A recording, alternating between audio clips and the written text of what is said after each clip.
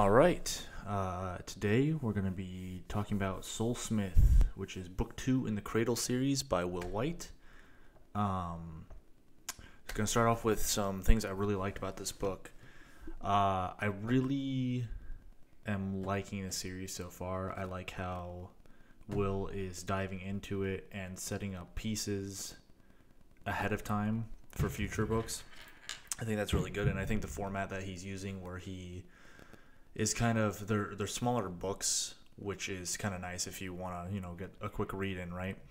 But they're also good because he can set up a single series of events, one location, and really dive into it without having to worry about setting up a multi-part of travel from here to there, and you can use the time in between books for travel time, things like that. Let's see what else. He spends a lot of time with Lyndon in this book on increasing his capabilities, and he does it in a cool way and kind of, Lyndon's such a good character because we get to see the world through his eyes as he steps from, point A to point B to point C. And we get to see how it grows. And a lot of writers do this, right, with new characters. For example, first thing that popped in my head is Harry Potter, right? We jump in, we get to see the wizarding world through Harry's eyes. We get to see this new world through someone who doesn't have pre-access to this world. So I think he's doing a really good job with that. I didn't really feel any drag in this book. I felt like events flowed pretty well into each other. Again, it's pretty short, so that kind of helps there. Now some things that might kind of pulled me out a little bit. In terms of character growth, there wasn't a whole lot. Lyndon's powers and abilities change and grow, but his character, not as much as I think we would normally see from a traditional book of this, not this length, but this kind of format and style. I think if there were more scenes, more time, there would be more character growth. But I think there's also semi-benefit in this because, since they're so short, Will can spend his time developing the character over the series rather than focusing on, what does the character need to improve on in this book. A lot of...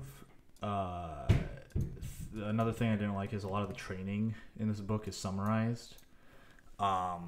We do get some details with certain things, and I want to not spoil too much in the book because I want people to want to read it and stuff like that. But some of his advancement scenes are really well detailed, but the training itself is kind of shorter hand, which can be fine.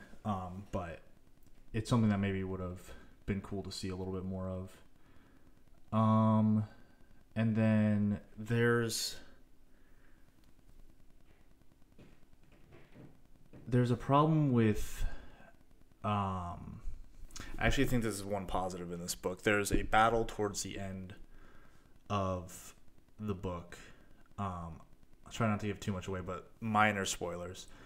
Where we meet a character named Ethan, and the battle doesn't really have any pressure, but I think that plays into the battle well because it makes it more comedic rather than dramatized. But even in kind of the climactic stuff, I don't feel as many stakes within those fights because we know the main characters are not going anywhere because there's more books to come after this. And so I don't really feel a lot of threat or pressure from them. Now, he does this well in other parts where he does have a lot of really good stakes. And I think he does this almost better without fights. So I'm really impressed by that. I think that's really awesome. So if you've read the first book and you've come to this review, I would say keep going. I'm really enjoying the series so far. There's a lot of good world building that he does in this specific book, setting up for the future events. We've got cosmos level and galactic level potential events to build up to in the future, which is, I think, is really cool and gives Will a really good, easy way to, a good straight path where it's already been set up and foreshadowed while he builds out the rest of the world and worlds potentially.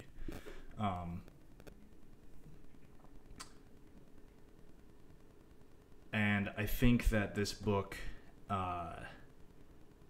just one of the things, it kept me in, right? It's so short that it's much easier if you have a longer piece. There's a lot of trouble with potentially, having chapters that you have to build out because you need setup for certain things in the end.